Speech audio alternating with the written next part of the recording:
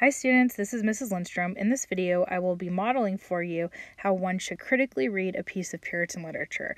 Okay, let's get started. We'll be coupling our handwritten notes from this presentation with our annotated copy of Anne Bradstreet's poem. So please remember to write down the essential question here. Next, let's take a second to pause and take a look at our objectives. We'll be checking the understanding of these objectives as we apply what we learn in this presentation to other works of Puritan literature. So you've already read and annotated this poem for a general understanding and feeling. What I'm going to do here is I'm going to show you some of the words that I expected you might have struggled with or had to look up, and that's totally fine. And as I go through the poem and show you the things that I would annotate, these words will make a lot more sense to you as we go. Before we take a look at the poem as a whole, we're going to learn about a rhetorical concept called anastrophe. This is when a speaker or rhetor inverts the usual syntactical order of words for a rhetorical effect. You should also remember that syntax simply means word order, and there are many reasons why a poet or writer would want to utilize anastrophe and play around with syntax, and I'll show you 3 examples here. The character that George Lucas created, Yoda from Star Wars, is probably one of the most famous examples of somebody who reverses their syntax when talking. So the example I have here is, "Powerful you have become, Dooku, the dark side I sense in you." And I'm not even going to try to do the Yoda voice because I will wholly embarrass myself. But what you should notice here is that if this were in our normal, typical language in English, it would sound like, "You have become powerful, Dooku. I sense the dark side in you." So what's the effect that George Lucas creates with Yoda? He has created a character that is defined by his speech patterns. It makes him sound more wise, and it really basically created an icon. Speaking of icons, let's take a look at President Kennedy's famous example here. Ask not what your country can do for you, ask what you can do for your country. So here in this speech, what President Kennedy is doing is he's drawing attention to a specific point. He's trying to get the audience to pause or focus. So anytime someone speaks backwards, basically, you're going to be like, whoa. You're going to stop, you're going to pause, because your brain is expecting the language to be flowing in a normal pattern. So when a rhetor or speaker stops us with that kind of speech pattern, it gets us to pay attention. It really gets us to focus. So like the others, Anne Bradstreet uses anastrophe to definitely draw our attention to certain points she's making, but it really works to preserve her rhyme scheme and the rhythm, the musicality of her poem. I'd also like to encourage you to think about ways that you can incorporate anastrophe into your own writings to help draw attention to certain points that you're trying to make as a writer. Okay, now that we have identified what anastrophe is, let's get into the poem. In silent night when rest I took, for sorrow ne'er I did not look, I wakened was with thundering noise and piteous shrieks of dreadful voice, that fearful sound of fire and fire, let no man know is my desire. Okay, so here we have, in terms of Puritan literature, this is personal. It's an individual experience, and it's written in the first-person point of view. I also want to draw your attention to her diction, her word choice. She uses words like piteous and shrieks and dreadful. These are all tone words that help establish how scary this moment for her is. And just an interesting point here regarding capitalization.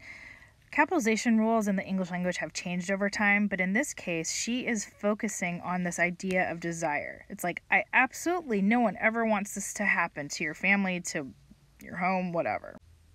So in this early and kind of odd break from traditional Puritan writing, she is emphasizing her personal emotions.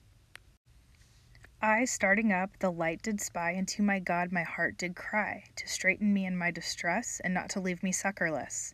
Then coming out, behold a space, the flame consume my dwelling place.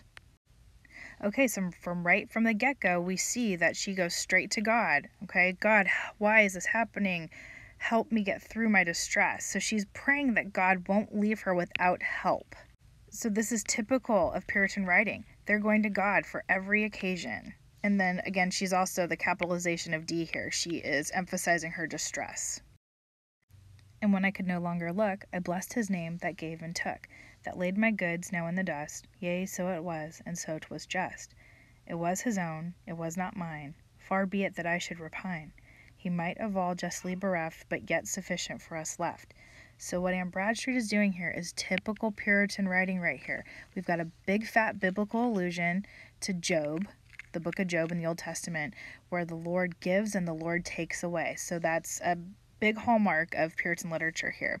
And then also here, this attitude here, it was his own. Everything is God's. And then right above that line, it happens, so it was just. That means it's right because God let it happen. And she goes right into this idea of we have enough. So another biblical allusion too is that her things are in the dust. Okay, so the dust, remember, you are dust and unto dust you shall return. That's a very biblical image as well. But also in terms of theme, what this imagery does here is it is suggesting the impermanence of everything. Things are here today, gone tomorrow. When by the ruins oft I passed, my sorrowing eyes aside did cast, and here and there the places spy where oft I sate and long did lie. Here stood that trunk, and there that chest, there lay that store I counted best. Okay, so just a note on the word sate. It looks like sat, but it isn't. This has to deal with being satiated and like eating. So like it's where I was eating and where I lived and hung out, basically. The interesting thing here about the word aside is like, think about when you give people sideways glances, you're either trying to hide you're looking, or in this case, it's almost as if she's ashamed that she wants to look back at the ruins. She's almost embarrassed that she's letting herself kind of indulge in that emotion of looking back at something that basically she feels God let happen. And then a note on the Puritan plain style here. The word trunk and chest, these are just simple words describing ordinary things in someone's house. So if she were not writing in a Puritan plain style, she would use maybe a metaphor to describe the word trunk or a metaphor to describe the word chest. But instead she just uses these simple nouns and moves on. Okay, so we've got a lot going on in lines 27 through 34. My pleasant things in ashes lie, and then behold, no more shall I. So there we have inverted syntax right there. So she's really trying to draw our attention to her emotion that's coming up here. Under thy roof no guest shall sit, nor at thy table eat a bit. Thy, she's personifying her house. Thy refers to her actual house. No pleasant talk shall e'er be told, nor things recounted done of old. This is her emotional response here. She's bummed. She's sad that she can't entertain. Basically, she is saying that I loved being able to hang out with my friends and my family in my house, and it's not happening anymore. No candle e'er shall shine in thee, again personifying her house. No bridegroom's voice e'er heard shall be. So this is that plain style coming up here. She's referencing everyday items and objects. And I know we don't use the term bridegroom, really. That's not something we use. We use groom, actually. It's truncated now. But this is, for her time period, pretty typical normal things. You know, like look at all the things I've highlighted. We've got roof, guest, things. These are all plain words. And she doesn't just go off and use metaphors and symbols and embellish them. In silence ever shalt thou lie, adieu, adieu, all's vanity. Okay, so what is she doing here? She's dismissing her emotions. She feels like she shouldn't be dwelling on these emotions that we talked about on the last slide. And also this vanity phrasing here, this is another biblical allusion. This is to the book of Ecclesiastes. And her audience would have been very familiar with these biblical passages. They wouldn't even skip a beat when they'd read this. Okay, now let's pay attention right here. This is where we have this turning in this poem. Then straight I again my heart to chide, and didst thy wealth on earth abide. She is essentially asking herself where true wealth lives.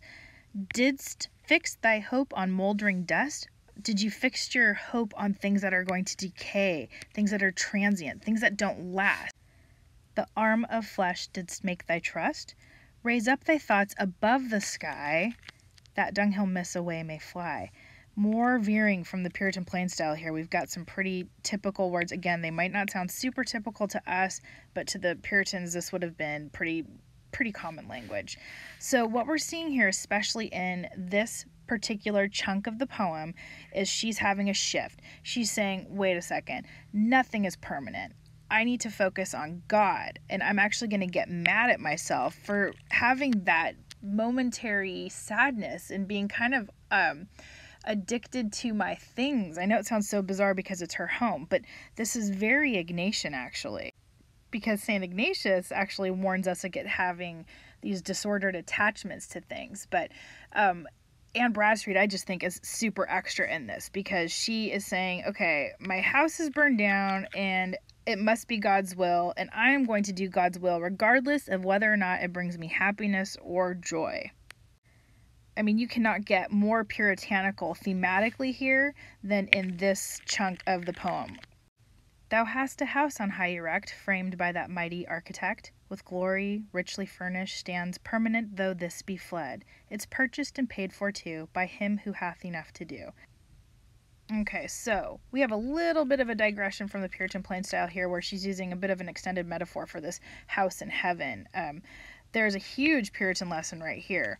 One's true home is with God. So whatever you got here on earth, it don't matter, because eventually we will be with God, and this is all transient, and you just need to be ready. So the spot that I have here highlighted in yellow, this is an extended metaphor for that house in heaven. So hopefully you're starting to see this contrast between the house that you live in here on earth versus the house that you will end up spiritually in heaven with God. Okay, let's bring it home, Anne Bradstreet. A price so vast as is unknown, yet by his gift is made thine own. There's wealth enough, I need no more. Farewell my pelf, farewell my store. The world no longer let me love. My hope and treasure lies above. So here we have it, a big fat Puritan lesson. Don't be attached to earthly things and live by spiritual ideals. Let's unpack this for a second. Let's take a look at an example of anastrophe here. The world no longer let me love. My hope and treasure lies above. Her use of anastrophe here in the second to the last line should read, don't let me love the world anymore, or don't let me love the world any longer. My hope and treasure lies above. So it is drawing attention, this use of anastrophe, just the musicality of it is drawing our attention to the point she's making here, to live by our spiritual ideals. It's actually pretty cool how she does that. Okay, so now that we've gone through this whole poem, let's process and reflect on the essential question and the objectives from the beginning of this presentation. You should be able to find at least 3 specific examples from the text that shows us how Anne Bradstreet's poem reveals the attitudes and values of the Puritans. I know that we've definitely been applying some prior knowledge in terms of the culture and the history of the Puritans. We've looked at different examples of the Puritan plain style in the poem. We've also identified elements of Puritan beliefs in this poem itself, and then we've defined, and I know I've identified uses of anastrophe here. My goal for myself in this presentation was to model for you how to annotate a Puritan poem or a Puritan piece of literature and write out my thinking as I encounter the text. So I think that I've done that here, and so now our goal as a class is to really get into the spirit of active reading and annotating all the works that we read going forward. That's right. Thanks, Yoda.